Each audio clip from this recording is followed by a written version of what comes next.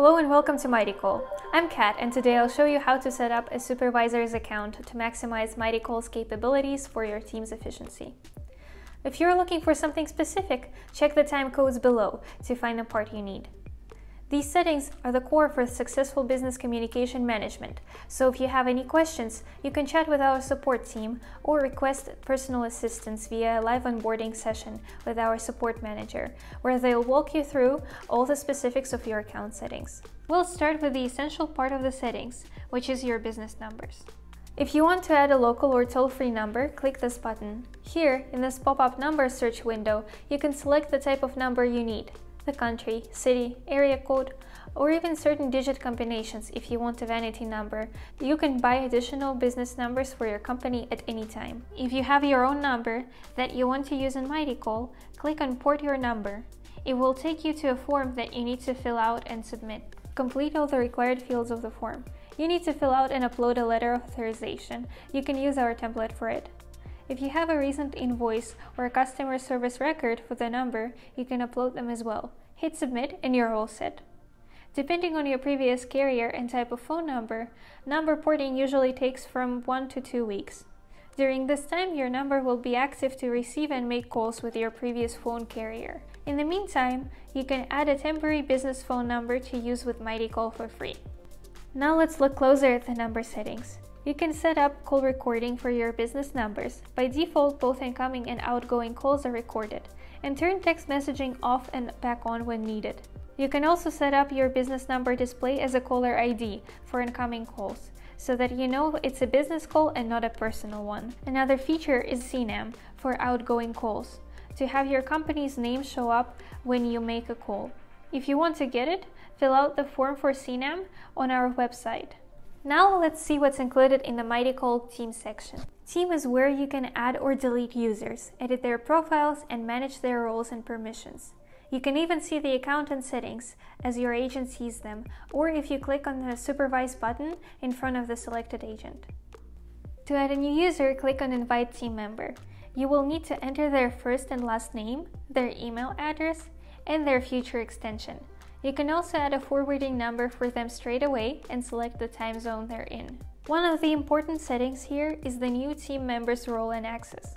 In MightyCall, there are 3 roles: agent, manager, and administrator. Assign the appropriate role to each user and manage their access settings depending on what you want them to do. For instance, manage the agent's access to calls, voicemails, and messages within certain business numbers.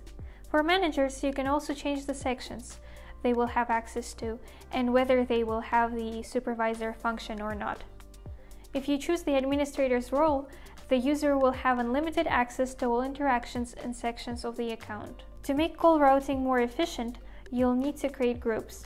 For that, click on Create a Group, give it a name, add all the users you want to be included in this group, and hit Save. Now you can use this group for your call flow. Here you can also edit the existing groups and see which call flow they're part of. MightyCall is famous for its intuitive and flexible call flow builder. Let's see why. By clicking on Incoming Calls To, you can choose to which numbers the calls will be distributed. Let's add our local number here. Then choose if you want to receive calls from all customers or create a VIP or block list. Choose your business hours, set availability to 24/7 or have customized business hours. Choose the right time zone and specify your business's working hours. If you want your customers to hear personalized greetings, you can record and upload them by yourself.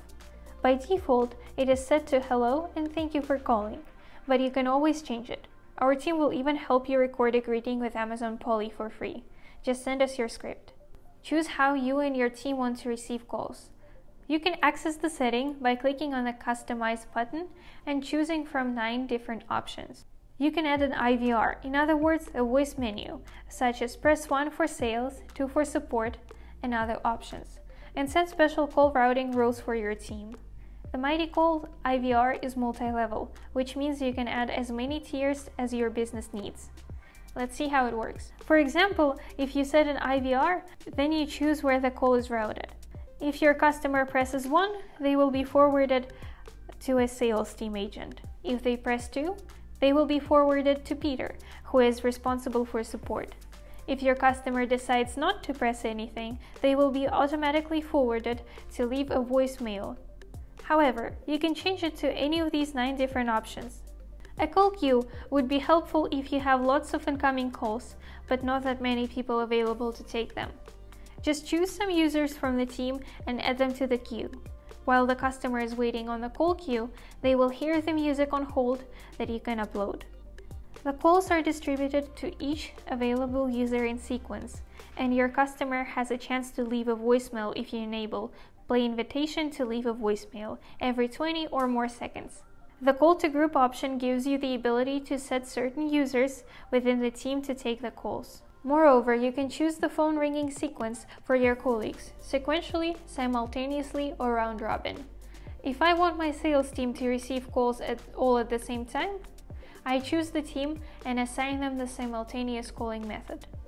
The MightyCall call flow builder's capabilities are endless. You can check out all the routing options available at MightyCall in our video here.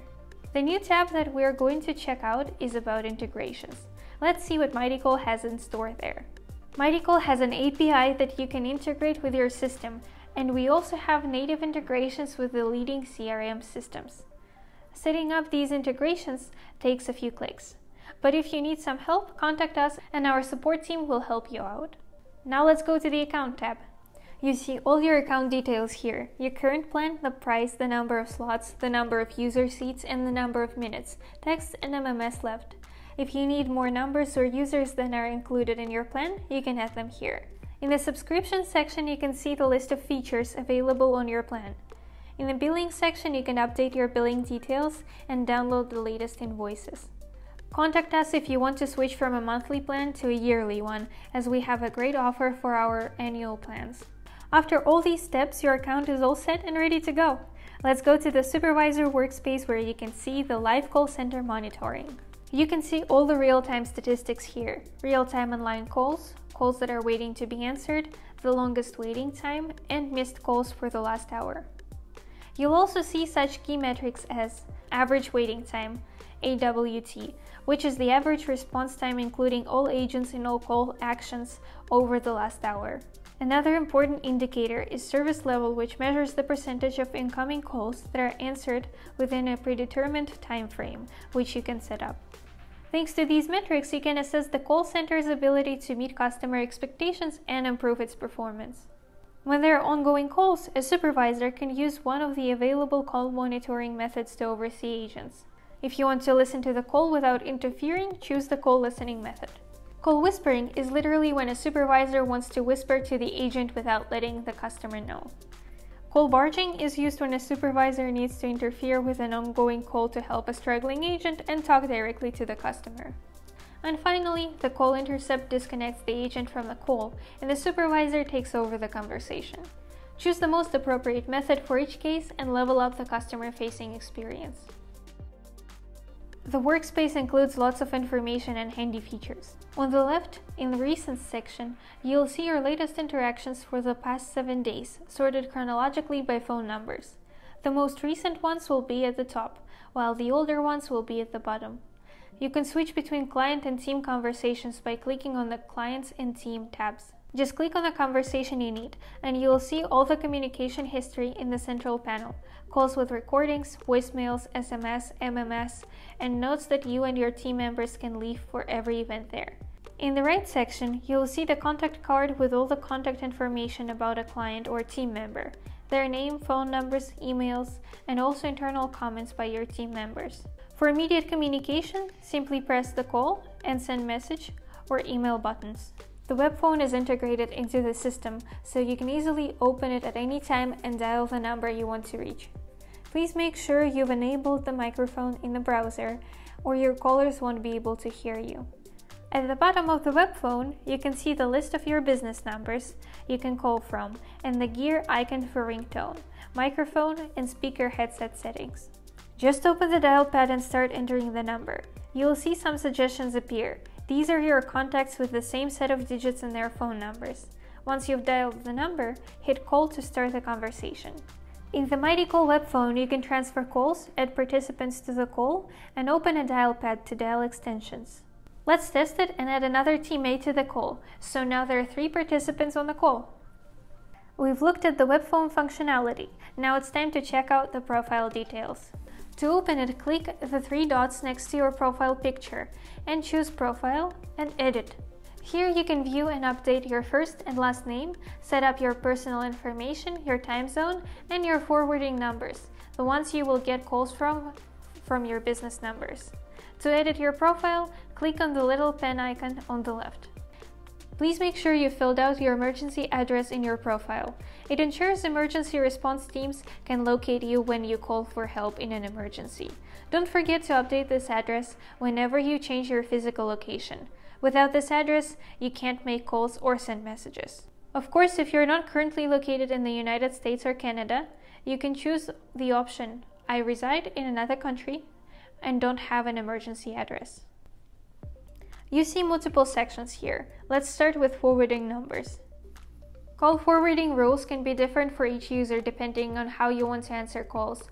Via your cell phone, the MightyCall web phone, the MightyCall mobile app, check the links in the video description, an external IP desk phone or a soft phone. To enable call forwarding to an external soft phone or an IP desk phone, you'll need to use your MightyCall login information in your IP phone settings. Now when you've listed your call forwarding options, you can select whether the incoming calls will ring to them sequentially or simultaneously. If you choose sequentially, make sure to put the call forwarding options in the exact order you want them to ring. We recommend using our web phone first if you have your browser open most of the time, because combined with the agent's workspace, this allows you to interact with customers more efficiently. If you work on the go, it's better to put the mobile app option on top. This way, you'll receive calls on your cell phone first. In the Answering Rules tab, you can specify how to handle calls when your status is Do Not Disturb, when you're busy on another call, or when you don't answer. In Greetings and Media, you personalize your audio greetings by choosing the music on hold, adding a custom ringback tone, and changing the message the callers will hear if they're directed to your voicemail or the dial by name routing option. Sure enough, you can choose one of the default audios, but if you want to add your own custom greeting, you can upload it here, or record your own using the Record Via Phone option. It works this way: just enter your cell phone number and you will receive a call. Pick it up and dictate your message. It will be loaded into the system, so you can select it. Also, if you're planning to use the dial by name option, you will need to make a recording with your first and last name pronounced clearly and add it here. When you're done, please check the dial by name option in the Additional Settings tab and save the changes. Finally, if you'd like to receive emails about new voicemails and their transcriptions, please put a check in the notification settings. That's it about your settings, but there's one more important topic I'd like to cover: the MightyCall Call Center app. Let's check it out. The MightyCall Call Center mobile app is available on iOS and Android. In the app, you can make and receive calls, read and answer messages, change your status, add and edit contacts, view communication history, listen to your voicemails and read the transcripts, listen to call recordings, and block unwanted callers.